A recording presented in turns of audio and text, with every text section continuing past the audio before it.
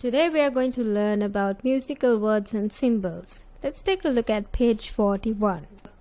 So for every volume control we have a specific marking or a symbol or a word which are called dynamic markings. So you can start with the medium soft, we say moderate piano or MP for short, and then if you want to get louder we start with moderate forte, that means medium loud. So forte means loud, so we can write with a simple F, and then if you want to get more louder you can write double F to show that it's fortissimo, it means very loud. At the same time, if you go below MP you get to soft, which we write with a simple P, meaning for piano, and if you want to get more softer you can write double P for very soft. The word stands for pianissimo. So after that we also have something called a crescendo. That means if you want to get louder within the piece of music, so you can see this little part is closed and at the end it looks a little open. It's like a V that is opening up at the end. So that means you want to get louder within the piece of music. You also can have the reverse version, which is called a decrescendo or a diminuendo, which we write DIM for short. So it's like a sign that is opened up and the opening gets closed. Let's move on to the next part.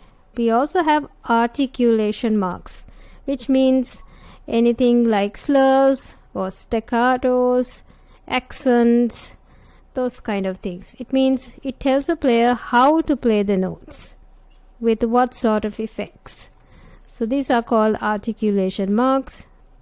And then you also have tempo marks and other signs, which means andante, and you can see our first one is andante. It means at a walking pace, and allegro means fast, moderato means at a moderate pace. We also have a ritenuto, that means sometimes we write it RIT for short, and it means getting slower. And finally you have repeat marks, which you will find at the end of the piece with double bar lines and two dots. It means go back all the way from the beginning of the piece and repeat the whole part. That's it. So you have to study these little things and then you can try out the exercise on page 42. Okay, let's take a look at the example first. Show that this music should be played at a walking pace. Add dynamics to show that it should be played softly. In bar 3 it should get louder, and in bar 4 it should be loud. So this means that you want to start soft and you want to get louder and louder towards the end. As you can see in the example, there's a little P sign for soft, and the more you get louder you can have a crescendo on bar 3. So they're saying it should be played softly, except when it comes to bar 3 it should get louder.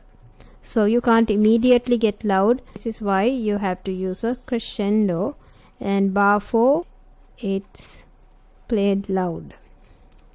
We have a F for forte. So this is our dynamics, and then the term for walking pace we just studied andante.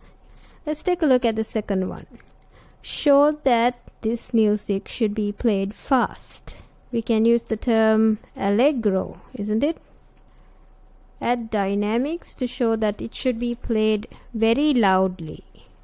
So we write the dynamics at the bottom of the music. Always remember the tempo markings are written at the top of the music and dynamics at the bottom. I'm going to write double F for fortissimo, which means very loud.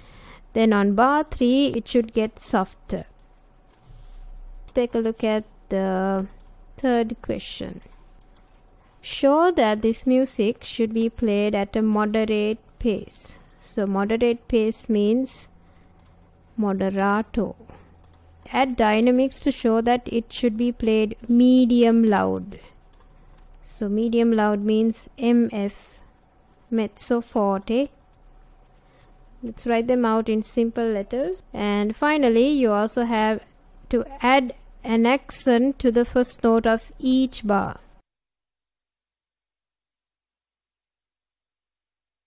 So you can see I have added accents for every first note of each bar. Then add a repeat sign to show that this music should be repeated. You just have to write 2 dots to show the repeat mark. And that's it. So let's take a look at the next question. Show that this music should be played fast and loud. Add staccato marks to all the quavers. For the term fast, I'm going to add allegro. Then loud, I'm going to add a forte under the music.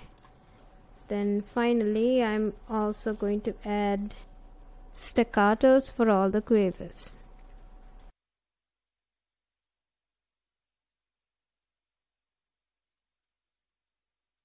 So let's take a look at the next question. Question 5. Show that this music should be played at a walking pace, very soft.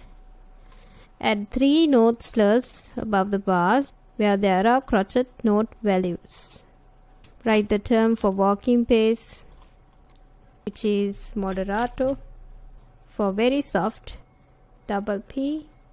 Write 2 simple P's. Then add 3 note slurs above the bars where there are crotchet note values. So they are asking you to slur the crotchets in 3s.